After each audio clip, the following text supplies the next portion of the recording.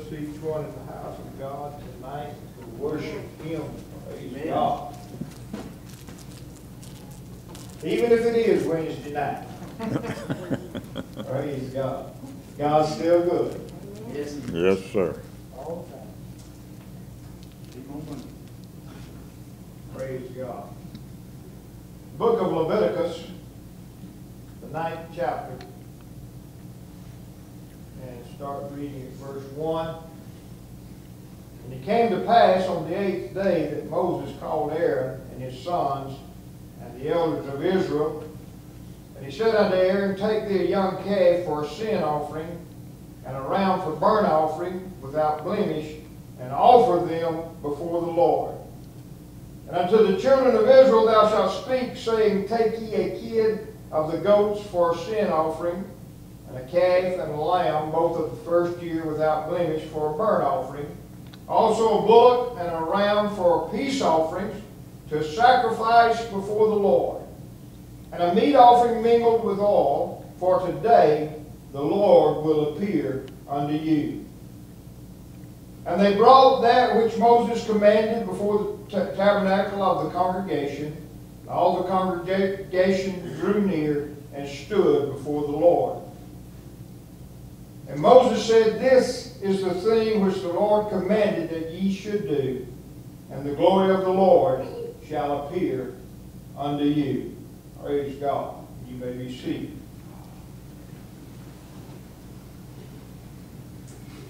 He said, This is the thing which the Lord hath commanded that ye should do, and the glory of the Lord shall appear unto you. They were offering sacrifices for sin offering, for peace offerings, and a bullock and a ram, and they were sacrificing it before the Lord. Moses said, For today the Lord will appear unto you. And then he said they brought that which Moses commanded for the tabernacle of the congregation, and all the congregation drew near and stood before the Lord. And Moses said, This is the thing which the Lord commanded that you should do, and the glory of the Lord shall appear unto you. I don't know about you, but I want the glory of the God to appear. yes, yes. I titled this, and it may seem kind of strange, but I've touched on this a few times before, but it just kept coming back to me this week when I try to study or get something together for tonight. I kept going back to this, but I came back and I titled this thing "Offering Sacrifice in My Temple." All right. Come on now. Offering sacrifice in my temple. Now they were offering sacrifice in the tabernacle, and tabernacle means temple also. It's got several meanings, but one of the meanings is temple, or dwelling place. You could look at it like that. But they brought these before Moses, and Moses offered them before the Lord, and Aaron and Moses. And skipping on over to verse 22. The Bible said, And Aaron lifted up his hand toward the people and blessed them, and came down from offering of the sin offering and the burnt offering and the peace offerings. And Moses and Aaron went into the tabernacle of the congregation and came out and blessed the people, and the glory of the Lord appeared unto all the people. Why? Because God was pleased with what they had offered. He was pleased with the sacrifice that they had offered there in the tabernacle. And then verse 24 says, And there came a fire out from before the Lord, and consumed upon the altar the burnt offering and the fat, which when all the people saw, they shouted and fell on their faces. In other words, they were worshiping God because of what they saw, because the fire had fell and consumed the sacrifices that had been offered. Of course, we know, and we know that Jesus Christ became that supreme sacrifice, and that supreme lamb for sacrifice for our sins, and he offered himself. Amen. He became the high priest. The Bible said he was a high priest after the order of Melchizedek. And if you'll study out Melchizedek, there's not really a whole lot said about him in the Word of God, but we do find that he was the high priest that met Abraham, and there Abraham, he blessed Abraham and was thankful that God had given Abraham victory in battle, and Abraham, of course, paid tithes. If you go look at it, to Melchizedek, and the Bible said that Jesus Christ was a priest after the order of Melchizedek, and so because not only was he the lamb for sacrifice, Jesus was the high priest that offered the sacrifice, offered himself, and given himself a lamb for burnt offering. If you go to Hebrews the 9th chapter, in verse 22, it said, "And almost all things are by the law purged with blood, and without the shedding of blood is no remission. It was therefore necessary that the pattern of things," now notice, if you begin to study out the book of Hebrews, you find it brought out a lot of the patterns of the Old Testament and brought them into understanding in the New Testament of things that we should follow. But he said, "It was therefore necessary that the patterns of things in the heavens should be purified with these, but the heavenly things themselves with better sacrifices than these. For Christ is not entered into the holy places made with hands, which are the figures of the true, but into heaven itself, now to appear in the presence of God for us. Nor yet that he should offer himself often, as a high priest enters into the holy place every year with the blood of others. For then must he often have suffered since the foundation of the world. But now once in the end of the world hath he appeared to put away sin by the sacrifice of himself." The sacrifice of himself. So he offered himself as a sacrifice for you and I. In the spiritual sense, he went behind that curtain in the tabernacle to offer himself a sacrifice that was a blood sacrifice, as the pattern of the Old Testament had given. That the blood of that lamb was sprinkled on that altar, or blood of that bull, or the blood, it was sprinkled on the offering for the remission of their sins. But we know now that the blood that he shed was for the remission of our sins.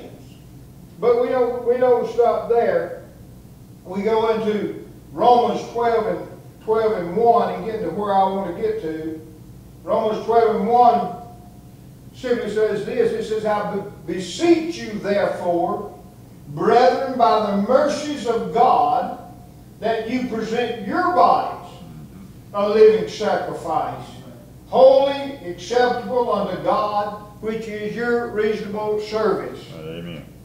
He said, now you present your bodies a living sacrifice, holy and acceptable unto God, which is your reasonable service. So how do we present our bodies a living sacrifice? That means that we give up the world to live for Him, basically. Right. We give up the things of the world to live for Him. We sacrifice our life so it can become His. Amen.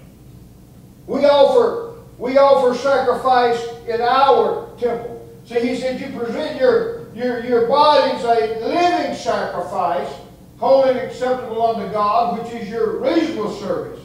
Amen. But look, 1 Corinthians 6 and 19 and 20 says this. What? You know, it's like Paul said, huh?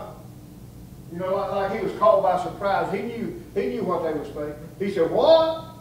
You know, how we'll do sometimes. You ever done that to anybody when they tell you, "What?" You know, basically that's what he's saying. You what?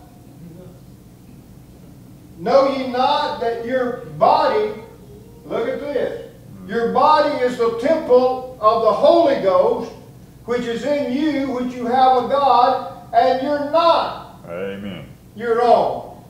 You're not your own. Why? Right. Because now you become a living sacrifice, holy and acceptable unto God, which is your reasonable service. Your body is the temple or the tabernacle of the Holy Ghost, which is in you. Amen. So now you're a tabernacle of the Holy Ghost. Your body is a living sacrifice to the Holy Ghost. And it said, for you're bought with a price.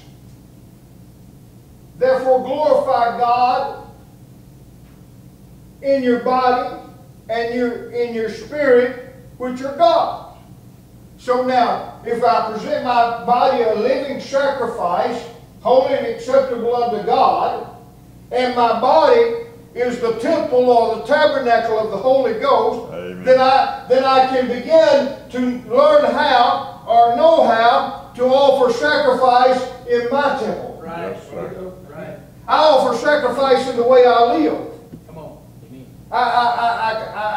Some of those. See, I have to sacrifice. I have to die daily sometimes on those things that's not pleasing to God. Right. So I have to sacrifice some of the pleasures of the world so I can stand true on the Word of God and stand true to God. Amen. Right. So I have to offer sacrifice in my temple or my tabernacle. It's my reasonable. The Bible says it's my reasonable service. See, He paid the ultimate sacrifice. He died Amen. in the sacrifice that He offered. That's right. The Bible just tells us to be a living sacrifice. See, there are, when we give our lives to God, there are some things in the world we're going to have to give up. Amen. But I'm going to tell you one thing. Paul said the things that once I hated, because at one time he hated the church, and what they stood for and what they taught, he said the things that I once hated, he said, now I love. Why? Because when he became a living sacrifice unto God, his desires changed. When the Holy Ghost came into his life, his desires changed. He no longer wanted to do those things anymore. Amen. Because he wanted to please God. Right. He wanted to please God. But look at 1 Peter. 1 Peter, the 2nd chapter, and verse 5. It says, ye also, as lively stones, are built up a spiritual house, a holy priesthood. I mean, how many know the Bible tells us in the book of Revelations that He's made us kings and priests unto the Lord?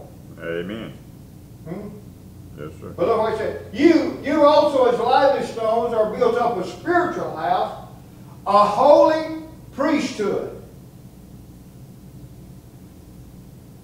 To do what? To offer up spiritual sacrifices acceptable to God by Jesus Christ. So now, since I'm of that holy priesthood, then it becomes my obligation or my duty as a priest to offer sacrifices in my temple. Right. Amen. That was the duty of the priest. But it's not animal sacrifices anymore. Right. It's not the sheep, it's not the bullocks, it's not the goats. But it's spiritual sacrifices that are acceptable to God by Jesus Christ. Right. So now I've got to start offering up spiritual sacrifices unto Him.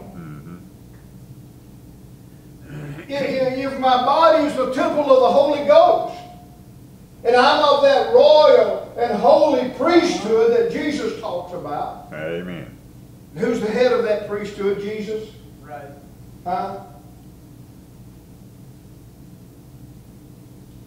So he says, ye also as lively stones are built up a spiritual house, a holy priesthood, to offer up spiritual sacrifices acceptable to God by Jesus Christ.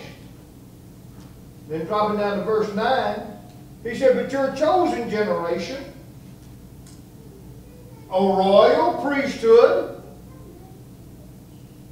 a holy nation, a peculiar people, and that word peculiar means purchased people. That you should do what? That you should show forth the praises of Him who hath called you out of darkness into His marvelous light. So that becomes our obligation. That becomes our sacrifices that we offer up to Him. It's our worship and our praise. See, you've got to go back to the beginning and realize one thing, that we were created to worship Him. Right. Amen. Of our own free will. That's what He's wanted all along. That's what God's wanted all along. See, He already had the angels that would stand around and cry, holy, holy, holy. Right. But He created you and I with a free will, and of our own will and our own love for Him, He wanted somebody that would worship Him. Amen. Yes, Amen. So, that you should show forth the praises of Him who hath called you out of darkness into His marvelous light. Yes. I would say, which in time past were not a people, but now the people of God. He's talking about the Gentile people, which had not obtained mercy, but now have obtained mercy.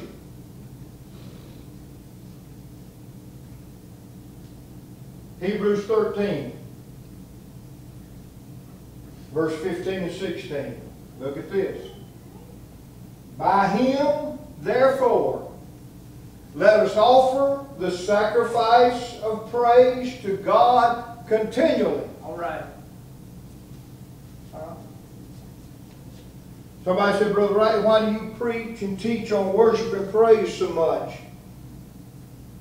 By Him, therefore, let us offer the sacrifice of praise to God. How long? Continually. How often? Continually. Amen. That is the fruit of our lips, giving thanks to His name. Yes. I ought to wake up every day praising Him. That's it. You know, sometimes we don't. We might well say, oh me. Bless Him, Lord. But we ought to. We ought to see that sun come up and say, Right. thank you, Jesus. You let me see another day. Yes. But it is our obligation to offer spiritual sacrifices in this temple. In this temple. By Him, therefore, let us offer the sacrifice of praise to God continually. That is the fruit of our lips, giving thanks to His name. But to do good and to communicate, forget not. For with such sacrifices, God is well pleased. All right. Yes, sir. It pleases Him when you worship because you want to worship Him. Right. Huh? Amen. Spontaneous. You know what pleases God more than anything? Spontaneous worship. You know, not when the preacher has to drag it out of you. Uh-oh. But spontaneous worship, because it comes from the heart. Right. Because it comes from your love for Him. Amen. To do good and forget, communicate, forget not, for with such sacrifices, God is well pleased. Amen. I don't know about you, but I want to please God. How do I please God? Through worship and praise and loving Him and serving Him and living for Him. But look what happened. If you go back to where I read in the book of Leviticus, when God was pleased with that sacrifice, when He was pleased with that sacrifice, what happened? The glory of God appeared. The glory of God appeared. And fire came down and consumed the sacrifice. Those of you that have been around this long enough, you know that when we walk in here and we began to praise God from our heart and begin to worship Him, and then we've got everything out of the way. We forgot about where we're going to eat after church. We forgot about what's going on tomorrow. Right. We've laid our troubles aside, and we decided, I'm just going to praise You tonight, God. Thank You, Jesus. Thank You, Jesus. So and as it begins to be spontaneous, and as it increases and it amplifies, and it gets to the point that God is pleased with our sacrifice that we've offered in our temple, what's going to happen? The glory of God is going to appear. Right. Somebody's going to take off running. Somebody's going to take off shouting. Right. Huh? Right. Somebody's going to speak in tongues. Somebody's going to shout glory, hallelujah. Yes. And they're going to dance before the Lord with all their might because they can't contain no more. What's happening? The glory of God is appearing and the fire of God is coming down and it's consuming that sacrifice. That's the reason that John wrote. He said, there's one coming after me whose shoes I'm not worthy to stoop down and unfasten. He's going to baptize you with the Holy Ghost and fire. Yes. There you go.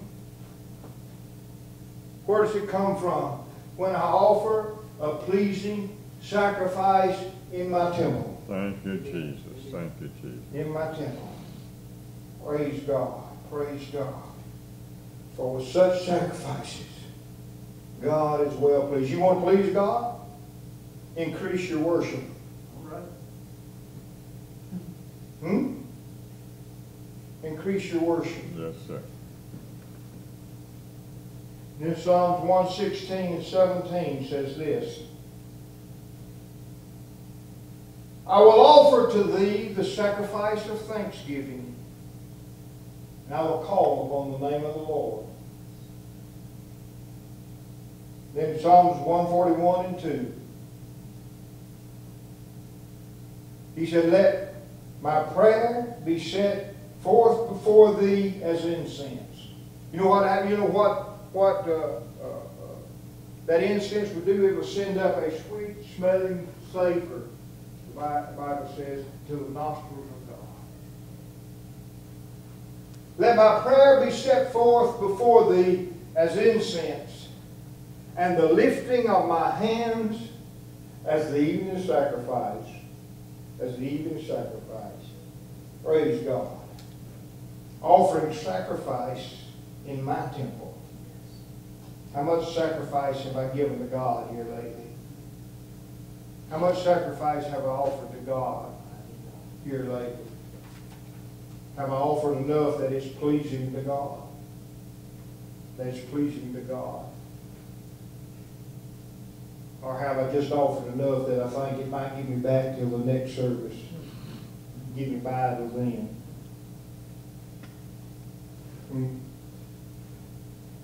I don't know, I want to offer sacrifice till it pleases Him. Yes. And I know listen, I understand. I understand every service is not going to be a shout. Right. But in some way, somehow, we need to offer God some sacrifice every time we walk through those doors. That's it. To communicate to God. The sacrifice of our lips, the praise on our lips. Praise God. Praise God. I was thinking about this before church as I was sitting there, and just sitting there, nobody had got here yet. And it kind of hit me. And I thought of the scripture in the book of Revelations where it says, he that hath an ear, let him hear what the Spirit saith unto the church. And I thought, Lord, how many times do we just slow down long enough to listen to You, to hear what the Spirit has to say? Huh? or some people call it some quiet time.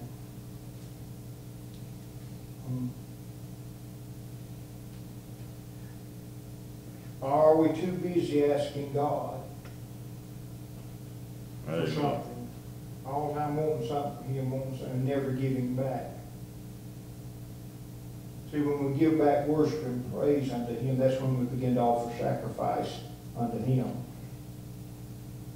God help us to offer more sacrifice in our temple. That's all it's saying. I got a message from Sister Paulette. Now, I told y'all with Kristen prayer for her, she was sick. Sam came in tonight, and his blood pressure had dropped to 60-something over 40-something. And she said it looked terrible, he was real bad. She said it's back up to 120 over 40-something now, but she asked before we left if y'all was praying. Amen. And also, I think Sister Debbie would tell me that a lot of you know Shane Clark, but he was in the hospital. I guess he still is with COVID pneumonia. So let's remember him too. All these others. The earth wearing a heart blocker.